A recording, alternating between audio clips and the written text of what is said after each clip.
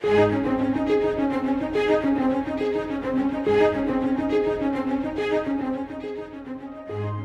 casual glance at the condition of our world will reveal just how far away from God our society has traveled.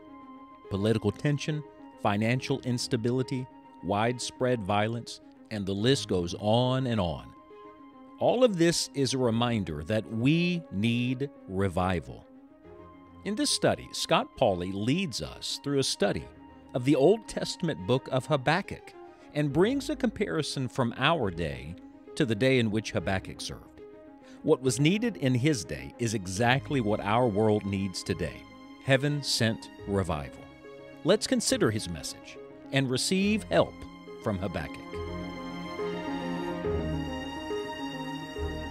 If you've been around church for any length of time, you can get to the place where you know all the right things to say, where you know how to win Bible trivia and answer all the questions, say amen at the right places, string together enough religious cliches to sound like a spiritual person, say God bless you at the right time, but the talk has to be translated into the walk. So what we know and what we say, we believe, somewhere has to become a part of our daily life. We've come today to one of the great principles of spiritual awakening. And we've talked about expectancy and responsiveness and attentiveness, and now we come to where the rubber meets the road: obedience. Are we actually going to do what God tells us to do? Or are we just going to listen to other people talk about it? Are we going to talk about it ourselves, or are we going to do something with what the Lord is saying to us? We return again to Habakkuk chapter 2 and verse number 2. I'm telling you, there's a lot in these verses. And the Lord answered me and said, write the vision and make it plain upon tables, that he may run that readeth it. Now, we've talked about the reading part. That's where you begin. Read the word. Read it for yourself. Read it prayerfully. Read it daily. Read it with a desire to know God and commune with the Lord. But you read it for this aim, that you want to take the next step of obedience to God. Have you ever read the Word and walked away not remembering anything that you read? Well, if that's the case, we've all done it, then you're probably not going to do anything.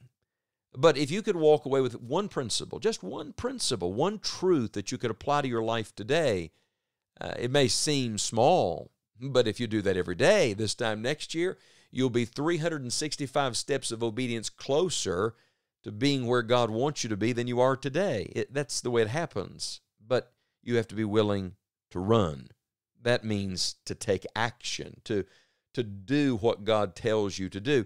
What do we learn about obedience here from this word run? That he may run that readeth it. Now, in the context, of course, Habakkuk is saying God has something to say to the nation, and we better not only hear it, we must heed it, and we must hasten to it. So let's not put it off. Let's respond to it right now. Remember, judgment was at the door. Well, the truth is that this principle of immediate, enthusiastic obedience is what he's trying to teach all of us. Let me give you a good New Testament example. Do you remember when Philip the evangelist was out in the desert? God had led him out of a great citywide revival campaign and into the wilderness. I'm sure he's wondering, what on earth I'm doing out here? And then the Holy Spirit said, right there's a man in that chariot reading Isaiah the prophet. You need to go talk to him. The Bible says that Philip ran. He ran. He literally ran to where that Ethiopian eunuch was. That is a picture of what we're talking about. Immediate, enthusiastic obedience. And not only that, the word run, I think, gives us a picture of progress. See, the word moves us along. It brings us nearer to all the will of God for us. That's why in Scripture you have so many times the Christian life viewed as a walk and a run. We are to walk in light and walk in love and walk circumspectly and walk in the Spirit. Walk, walk, walk. What is that? Take the next step. Do the next right thing. Put one foot in front of another. Some days it doesn't seem like it's much of a run. It's more of a walk. I try 3 or 4 days a week to run. At this stage in my life, it's more of a jog for Jesus than it is an all-out run. I'm not setting any records, I can tell you that. And I've learned that even intermittent running, so you walk and run, walk and run, walk and run, is healthy for you and good for you. But we're moving forward. We're not moving fast perhaps all the time, but we're moving forward. The same thing is true as far as progress in the Christian life. You don't run all the time. You don't mount up with wings all the time. Some days you just walk without fainting. But this is the Christian life. It's forward motion. It's moving forward. You can't sit in neutral. You can't be stagnant in the Christian life. You're either drifting back or you're moving forward. Hudson Taylor said, God is always advancing. So if God is advancing, He wants us to advance with Him. He wants us to move forward, and that's why you have this word run. It is a word of action. It is a word of enthusiastic, immediate obedience to God. The Apostle Paul wrote to the church in Galatia, and he said, "You did run well. Who did hinder you, that ye should not obey the truth?" The Christian life really is a race. Paul often used that analogy. Early on, we start off running for the Lord, running hard for the Lord. If you're not careful, somewhere you get hindered. Maybe it's a person in your life, not a what, but a who that hinders you. Some distraction, some weariness, and you get off track. It's time to get back in the race, my friend. It's time to put on your running shoes, lay aside the weights, look to the finish line, get after it again. Listen to the words of the psalmist, Psalm 1, verse 1. "Blessed is the man that walketh not in the counsel of the ungodly, nor standeth in the way of sinners, nor sitteth in the seat of the scornful, but his delight is in the law of the Lord, and in his law doth he meditate day and night." Did you hear the digression of the first verse? First he's walking, then he's standing, then he's sitting. Let me tell you how to keep from the digression. Keep progressing. Keep moving forward. Let me tell you how not just to stand around or sit in the seat of the scornful.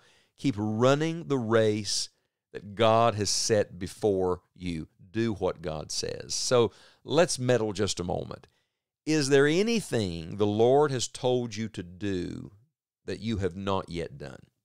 Is there any step of obedience that God has said, all right, this is for you, and you've not yet taken it? You may say, yes, but it's been a while. All right, well, that's where you're stuck. Start there. You may say, yes, but it's very small. Nothing small if our great God tells you to do it. You may say, well, I've taken so many other steps of obedience. Wait a minute. You stop moving forward at any place where you stop obeying the Lord. The greatest privilege on earth is to hear the voice of God. I mean, to know God is speaking to you. But can you imagine us hearing from God and then not being willing to obey what it is He has said to do, to run, to take the next step, to move forward with our Lord Jesus? I just love how practical the Scripture is. Now, this is a deep passage on spiritual awakening and readiness for revival and what to do when you're in need and your nation's in trouble. But at the heart of it, at the core of it all, it's so practical. It is simple, immediate, and personal obedience to Jesus Christ. So I want to challenge you today. Expectancy, yes. Responsiveness, yes. Attentiveness, yes. But obedience. It's time to be a doer.